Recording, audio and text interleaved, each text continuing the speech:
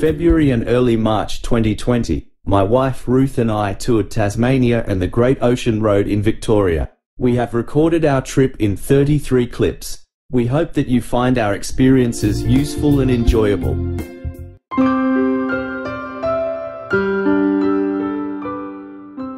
Our destination is Launceston, which meant that we returned to St Helens, back on the Tasman Highway. The morning was wet and chilly, so coffee at Pyengana Dairy Company was an appropriate indulgence.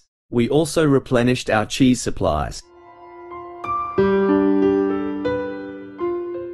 The first real town on this road is Derby, an old tin and timber town that has reinvented itself as a centre of mountain biking. We made it our lunch stop.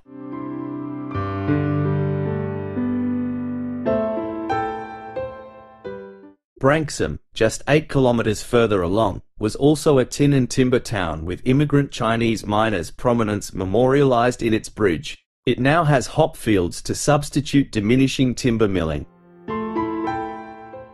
From Branxholme, we cut across farming country to Ringarooma on the banks of a river after which it is named.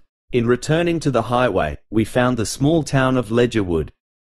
This tiny town planted 25 Turkish pine trees as a memorial in 1918. Early this century, those that remained were carved into a military memorial by a chainsaw sculptor.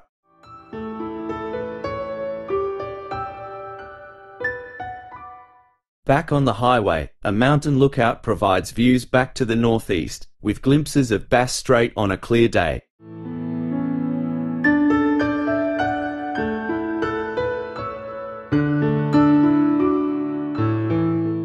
We were at Launceston for 3 nights, for time to explore.